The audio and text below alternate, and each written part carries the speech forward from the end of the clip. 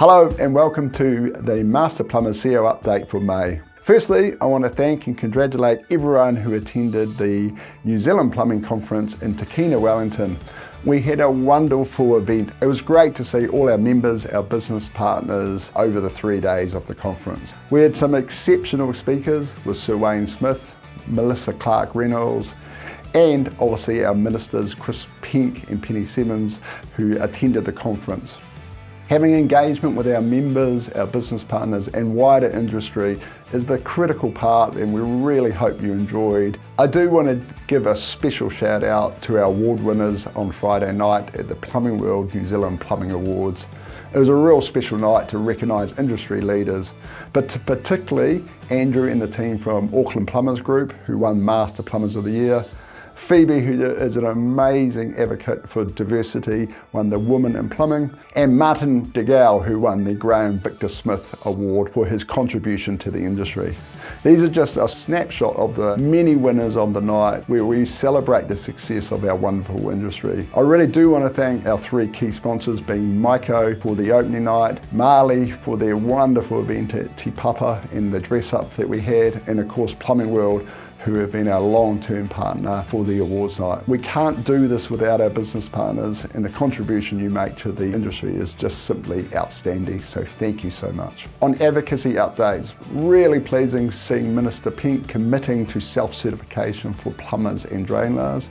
We now need to see how that works in practical terms, and we'll be having meetings with MB and other officials to ensure the implementation is done in a timely manner. There was good debate with Minister Simmons around the tertiary education and what we need for vocational education. We're probably not going to see that announcement until mid-year, but I can assure you we're doing a lot of work behind the scenes to make sure our voice of the industry is heard and the critical parts that we see for plumbing, drain laying and gas fitting is really addressed in the apprentice regime. There's a lot of work also happening regionally. We've still got ongoing issues with Wellington Water in making sure that they can recognise plumbers to be suitably qualified to work on the water network and sort out the disaster situation of the amount of leaks we have across Wellington and then some other areas that will occur. Finally, MB put a consultation out regarding removing lead in plumbing products with the potential to extend that date to May 2026.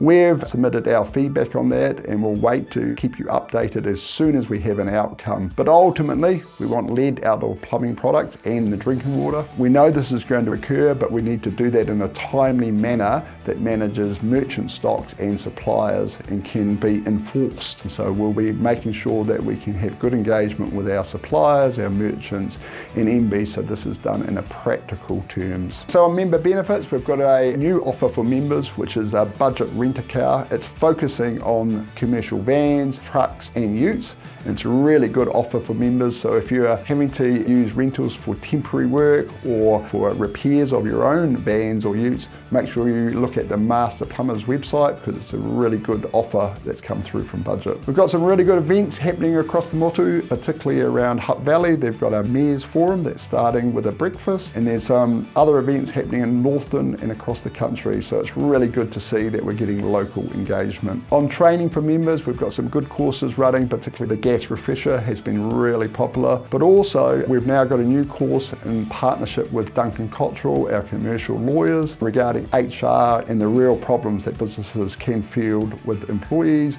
and how you can work through that. So if you're interested in that course, please reach out to Lisa Dustin and she's coordinating those courses across the country for you. So just on general updates for Master Plumbers and Master Link, firstly I'd like to congratulate Scott Pearce from Auckland as our new elected board member and Ashley Carter from Wanaka as our new board intern. In particular, congratulations to Grayson Allen from Hawke's Bay, who takes over the presidency role from John Lewis. And I know that Grayson will do a great job around engagement across all the branches and associations. I also want to give a special shout out to our wonderful apprentice, Maria Contreras Huerta from Morrinsville Plumbing. She won the Plumbing World Scholarship on our awards night, but also has had great media coverage through Radio New Zealand and particularly 7 Sharp.